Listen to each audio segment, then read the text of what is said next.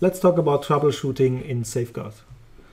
As you always know, things can go wrong, and hopefully we have some tools available that we can resolve this. If you select the settings page in your Safeguard appliance, you're going to find some entry that reads diagnostics. If you click on this, you see that there are a couple of tools available. One of them is the ping tool. As you know, you cannot ping the Safeguard appliance from an external host to see if it is responsible on the network and properly connected, because it just does not respond to that ping. But you can do the opposite way, and you can ping external hosts from the appliance. So maybe if you just try to ping, in our case, something like the IMS10 server we have in our network, and select the ping here, then it starts to ping, and it may come back with the response. And now you see that you have some kind of reply from the host, and everything seems to work properly. So all the network connectivity is okay, and the response is routed properly. To make this happen, of course, if you see all these IMS10 that I have entered here as the host name, you really know it, because this is using DNS. And of course, DNS, as always known, is essential. If DNS will not work, some other things will go wrong inside Safeguard. And to check if DNS is working, there's a name service lookup, a DNS lookup tool available. So if you just enter here something like IMS10 I have used recently, and now it comes back with the address 192.168.6.120. That's fine, that's the address it uses. So in this case I can verify that DNS is working. So far so good. And there are a couple of other options available here, like traceroute or show routes, that is used to diagnose about network routing, if everything can be reached, or if your gateways are responsible, and if the packages are sent out and coming in properly. Or you can just use telnet, that is used to do a connection maybe to some external system and to see if there are some kinds of ports open. So if, for instance, if we go to the IMS10, we know this is a Unix system, and we're going to go on the port 22. This is the SSH port, and we try to connect. Yeah, that should work if we have entered the proper host name. In this case, it's just no such host known. Okay, so we don't know this host. It was a typo, it's IMS10. And we try to connect. And now you see connection succeeded. So at least you have now proven that the connection is possible on that host on port 22, which is the SSH port. So this is something you can use to poke around if ports are open, if the firewalls are open, and so on and so on. So just the basic stuff we have here in our Safeguard appliance.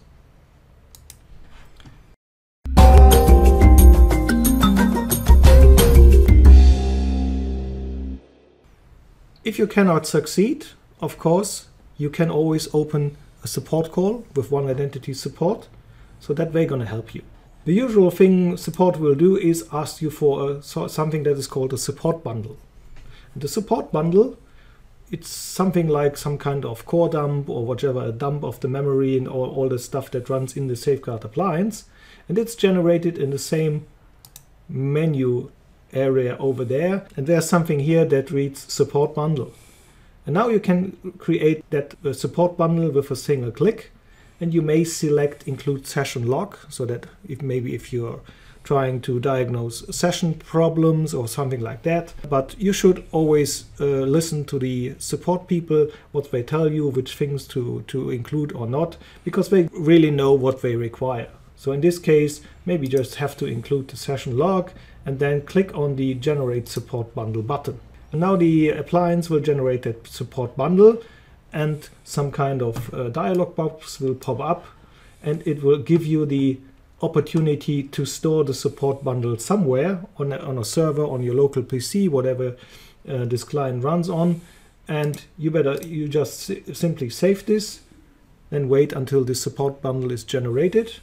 And then you can send in that support bundle to the support team so they can have a look on it and maybe can tell you what went wrong. Okay, now the support bundle has been generated. Generating a support bundle may take time, so please be patient. It may run a couple of minutes, so in the end you're going to end up with this file in the directory you have selected earlier. It is just a simple zip file. You can unzip it and have a look inside. Maybe we are using 7-zip. Open archive. So that's a support bundle. And if you open it up, you're going to see a couple of subfolders. That means backups, Cassandra, event logs, Pangea, sessions module, VPN, and so on and so on. All this stuff relates to internal modules or internal areas of the product. So the event log, of course, yeah, that's the logging function inside the product. Pangea is the code name for the safeguard internal functionality. The session module, that is pretty much obvious what it stands for.